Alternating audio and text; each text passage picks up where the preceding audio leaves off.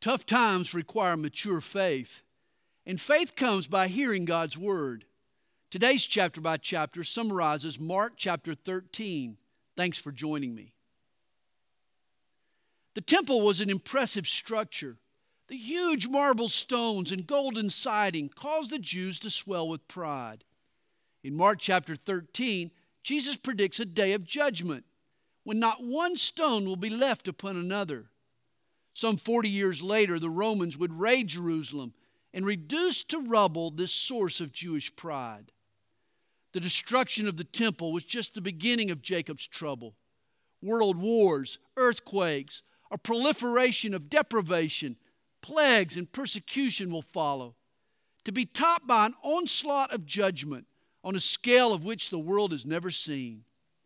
When the Antichrist stands in the rebuilt temple and deifies himself, he will push God's patience beyond the brink. Divine rage falls fast and furious. People search for shelter in the storm, but who can run from the wrath of God? Celestial signs signal the coming of Christ. He comes in power and glory, crushing the usurpers. The angels scour the earth for scattered Jews and bring them home to worship their King. All this happens when the fig tree blooms, a prophecy fulfilled when Israel gained her independence. Make no mistake about it, we're living in the last days.